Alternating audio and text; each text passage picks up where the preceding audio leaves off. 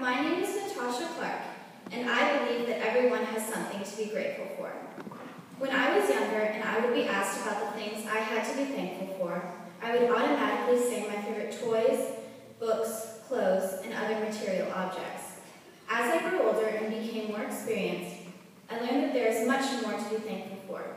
Now when I think about my blessings, I still remember my possessions, but hold my family, friends, opportunities, and my lifestyle as much more worthwhile. When I was in the first grade, my grandfather became very ill from heart disease. When the news came that he had passed away, I was heartbroken. It was hard enough to face the reality that 3 of my grandparents were no longer with me. I didn't understand why I didn't have 4 grandparents still. I began to look at the glass half empty rather than half full. All I could think about was that 3 of my grandparents had already passed on and that only my grandmother was still alive. I was blind to the fact that having my grandmother around was a blessing, and oblivious to how lucky I was to have known my grandfather for 7 years, getting to know and love him very much. When I began to think of life this way, new doors were opened. I was able to see the glass half full and recognize that in even the worst and darkest of situations, there is still something to be thankful for. When people covet what others have, it is hard for them to remember what there is to be thankful for. I guarantee that everyone in this room has wanted something that an advertisement has trained us to want. In the passage that was read to us, God is saying that there are so many things to be thankful for. Sleeping, eating, going to school, and just being alive are some of the best things to cherish.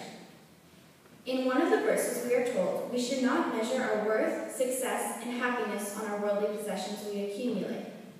This verse speaks about appreciation. It is saying to not become so well adjusted to our culture and our media that we begin to measure our happiness by the wrong standards that others tell us to value. It is saying to look for the positive in your life and be thankful for it. I believe that when you appreciate the things you have, worked hard for, and sacrificed for, you will know what really matters and make good decisions about how to use what you have. In the summer of 2013, my family and I visited South Africa. While we were there, we visited an orphanage and a soup kitchen in one of the townships in Cape Town. Although there are many people in South Africa who have what they need, there are also some very poor parts of the country. In those townships, 75% of the people do not have a job. Their homes are small shacks made of scraps of metal or cardboard, and they do not own the land their homes are on. The people who live there in the townships do not have what many of us take for granted, like electricity, running water, refrigerators, or even a bed. When we arrived, at first glance, I believed that these people had nothing to be thankful for. However, when I left, my thoughts were changed completely. The people who lived there were some of the happiest, most hospitable, humble, and grateful people I had ever met. My thoughts were not just changed by their attitude, but by the conversations I had with some of them. Vivian, who runs the orphanage and soup kitchen, told me, "My house doesn't look like much.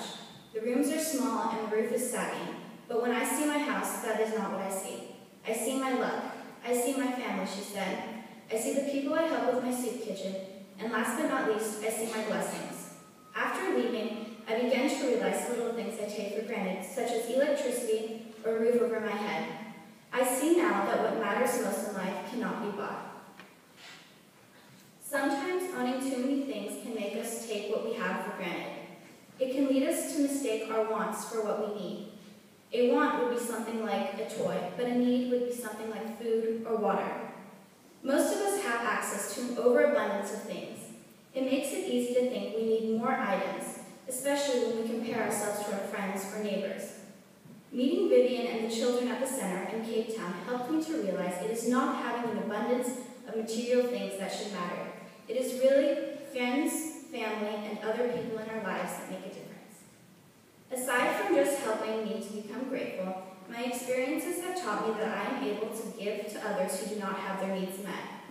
If we can make sacrifices of some of our wants, it could change someone else's life for the better. I am leaving you today with a challenge. Next time you feel bad about something you don't have, take a moment to remember the graces you have been given. And remember, when your glass is half full, it is time to start filling others.